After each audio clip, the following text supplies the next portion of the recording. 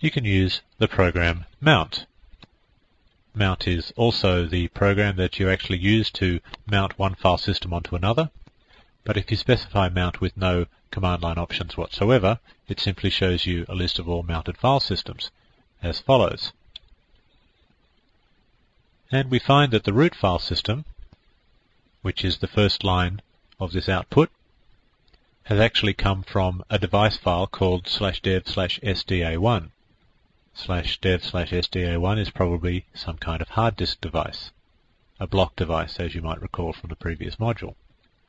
I'm not quite sure what the second one's all about, but the third one indicates that there's another hard disk, and that's mounted on /var. Then there's a third hard disk, /dev/sda6, mounted on /tmp, and a fourth one on /data. Again, I don't know what the fifth one's about. I don't know what none is all about. But the one after that, which says lilu:/var/spool/mail, means that on the machine called lilu, which is part of the same network, the directory structure under /var/spool/mail has actually been mounted onto this computer's /var/spool/mail. Which means, of course, that if you were to add a file, or remove a file or modify a file under /var/spool/mail on this computer, then you would find that same file on the lilu computer in the same place.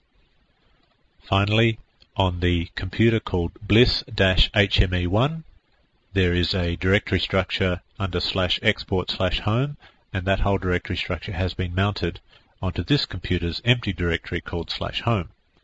We also get extra information about what type of file system it is and whether there's read-write access and so on. If it's a network device file, we are shown the IP address of the computer that the file system came from.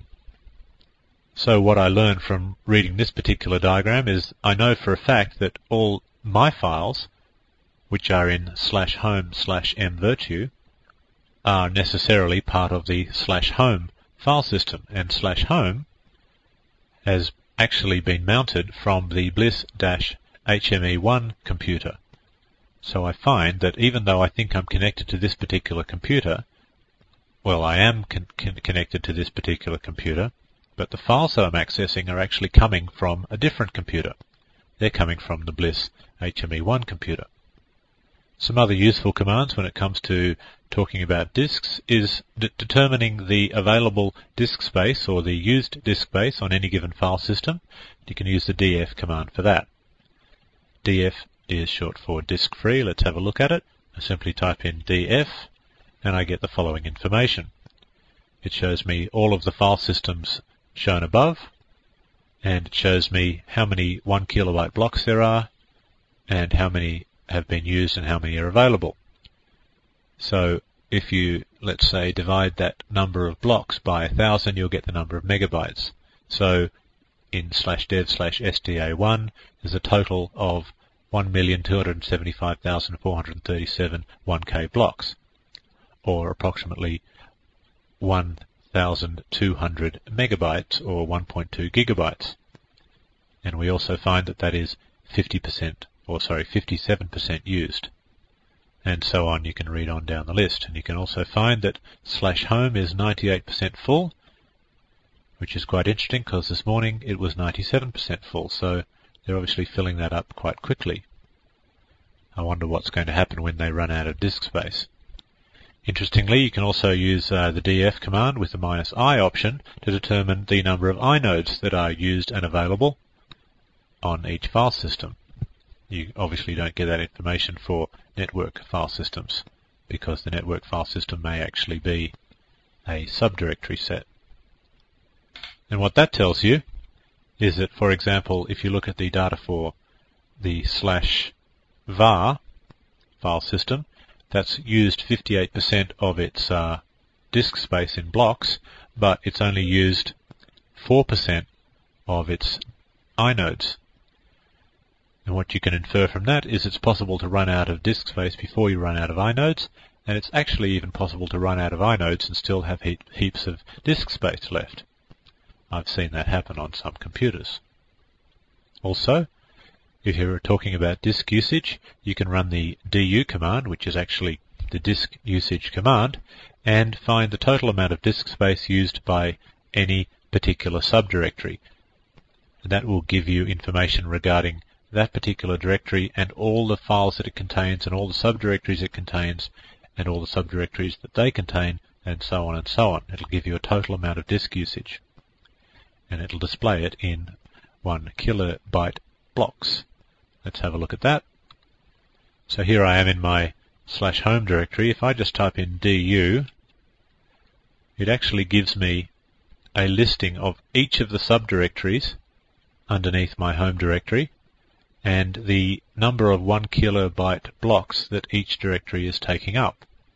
And right at the bottom, next to the letter dot, it just gives me the grand total. Now, if I don't want to see all that intermediary information, I can just simply type in du -s of the directory that I want, or is it du minus lowercase s? There we are. So du minus lowercase s will simply tell you how many kilobytes the directory that you specify is using up. And by the way, that's also the number of blocks that are being used. Blocks are always the same size, and they vary in size from Unix to Unix. On this Unix they happen to be 1 kilobyte in size, but they're not always. On some Unixes they're less, maybe 512 bytes, and on some they're more, maybe 2 kilobytes.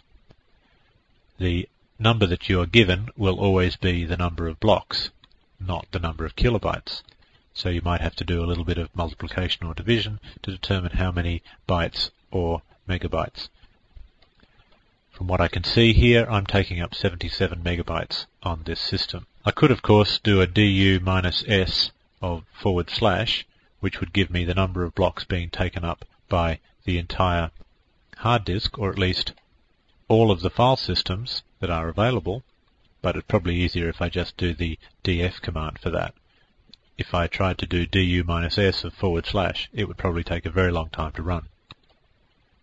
Incidentally, if you run the ls-l command in any given directory, you notice that the very first piece of information you're giving is something called total 157.